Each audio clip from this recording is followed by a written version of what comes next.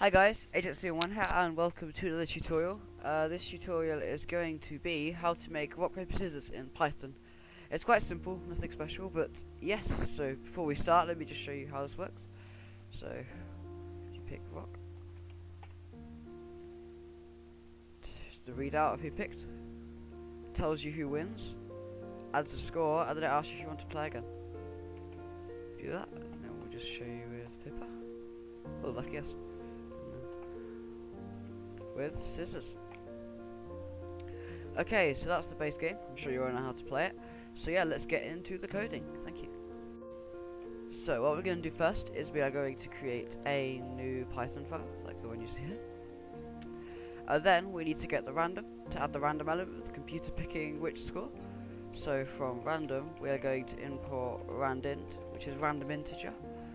So that will pick any from a range. So if I said like randint 1 to 10, it would pick a random number between 1 and 10. So what we're going to do then is we're going to have a while loop, so the game can be played multiple times, and then we're going to ask the user which one to pick.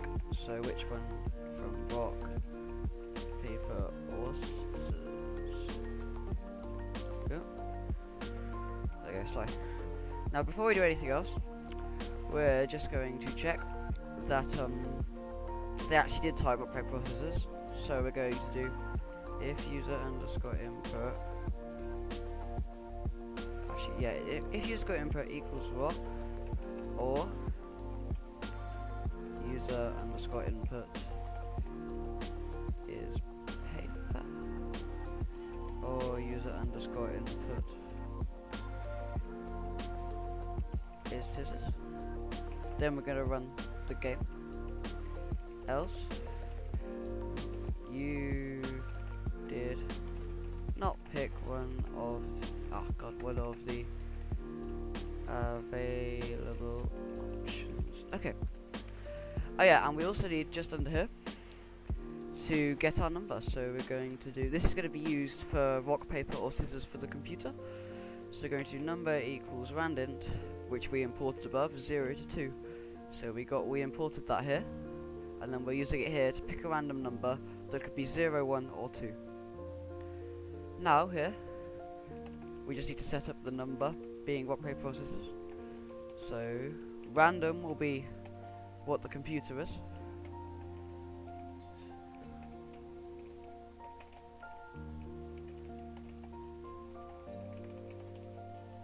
Let's do this quickly.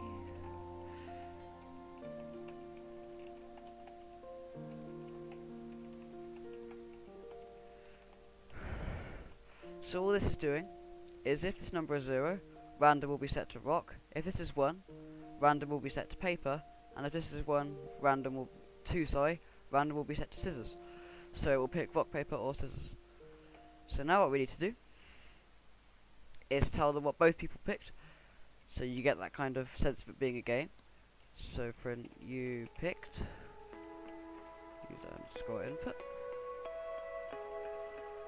and computer picked random. There you go. And then we're just going to save it before we do anything else in case we lose it. So just do Control S. So there we go. We saved it on our desktop as rock, paper, scissors example. And now we are going to tell them we're going to do the logic. So if user underscore input equals random, so they're the same. Print nobody wins, because obviously they'd both be rock or both be scissors. Elif.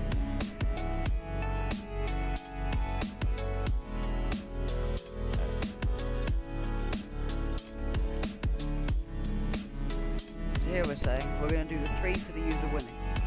So if the user picks scissors and the computer picked paper, then the user will win. And if the user picked rock and the computer picked scissors,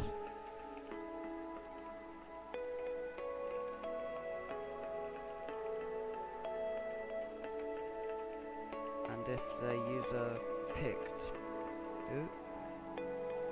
paper and the computer picked What?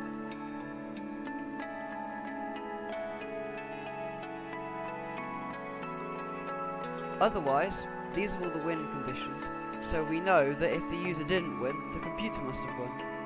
So if none of that happened, we can just print computer wins.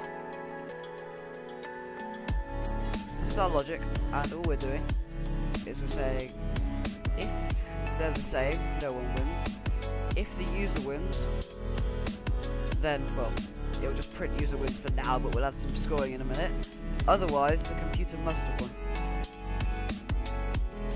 So it's getting that. But now what we need to do is we need to add the scores in. So up here, we just put computer score 0. Player score equals 0.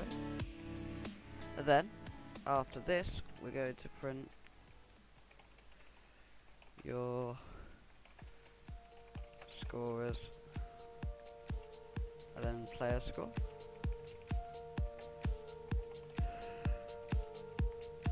Computer score is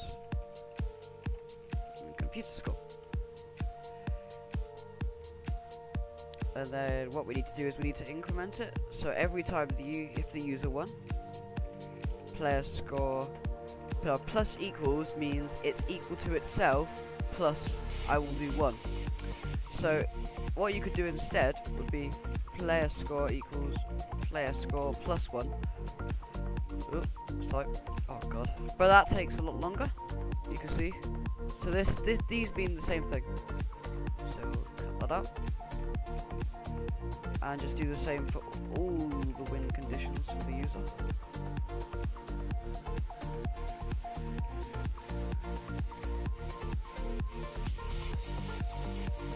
Otherwise, computer won.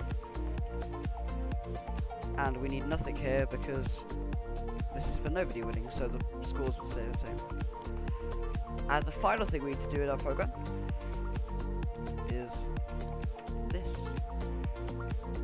So, forgot to set the...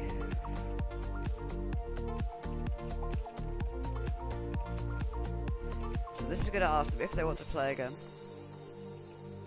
And to say y/n for yes or no. And we're going to say if again is equal to no, break. And in fact we could just put some chat here like thanks for playing.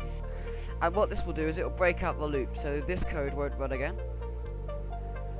Or if the user said yes, we'll just print a space. And that will mean that the code looks neat for the next line when this code starts again. Else, it's just going to assume you wanted to play it again because they didn't type YOR in. So, did not pick.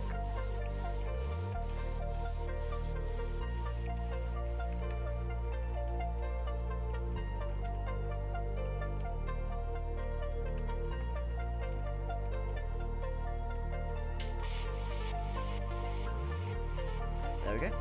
And then this also needs to print the space just to make it look tidy. So there we go, that's the code. So thank you very much for watching, sorry, and we will see you later. And yeah, hopefully it works and hopefully you enjoy it. Thank you. Actually, one last mistake before we end this video. I just missed the equal sign here. And there we go. So thank you, and we will see you later.